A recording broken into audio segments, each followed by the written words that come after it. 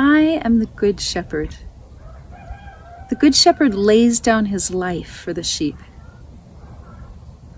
The hired hand, who's not the shepherd and who doesn't own the sheep, when he sees the wolf come, he leaves the flock and he runs away. And the wolf comes and snatches up the sheep and scatters them. The hired hand runs away because the hired hand doesn't care for the sheep. I am the Good Shepherd. I know my own, and my own know me, just as the Father knows me and I know the Father. And I lay down my life for the sheep.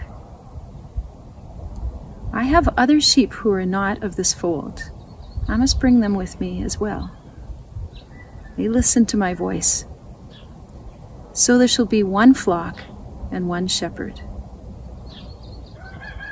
For this reason the Father loves me, that I lay down my life to take it back up again. No one takes it from me. I lay it down of my own accord.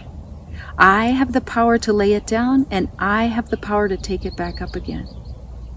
I have received this command from my Father.